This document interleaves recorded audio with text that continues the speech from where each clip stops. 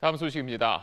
유시민 노무현재단 이사장이 유튜브 방송을 통해서 검찰이 노무현재단의 계좌를 들여다봤다고 주장했습니다. 유 이사장은 조국 전 장관을 수사하는 검찰을 향해서 그동안 많은 의혹들을 제기해 왔었죠. 검찰이 언론과 유착돼 있다. 또 조국 전 장관이 임명되기 전부터 검찰이 내사를 했다. 이런 의혹들입니다. 검찰은 그럴 때마다 반박해 왔었는데 이번에도 허위주장이라고 맞받았습니다. 김관진 기자입니다. 어느 은행이라고 제가 말씀 안 드리고요. 그 은행의 노무현재단 계좌를 검찰이 들여다봤다는 사실을 확인했어요. 유시민 노무현재단 이사장이 어제 유튜브 방송을 통해 제기한 의혹입니다. 어느 경로로 확인했는지는 밝힐 순 없다고 말했습니다.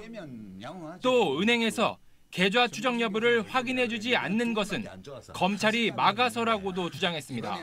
통지 후에 청구가 안 걸려 있으면 답변을 해줄 거 아니에요. 검찰은 이번에도 허위주장이라며 맞받았습니다. 재단과 유 이사장의 범죄에 대한 계좌 추적을 한 사실이 없다고 반박했습니다. 정치권까지 진실 공방에 가세하며 논란은 확산됐습니다. 조국 전 장관과 관련돼서 지금 고소고발돼 있는 내용들은 경제범죄가 아닌 겁니다. 근데 이분을 경제범죄도 아닌데 계좌를 왜 봅니까?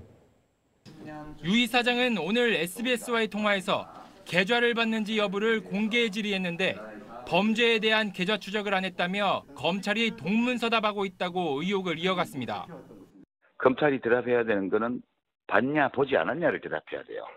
왜 봤냐는 그다음 문제고요.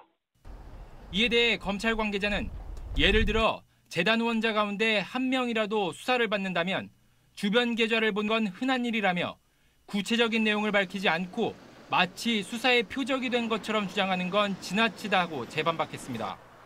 SBS 김관진입니다.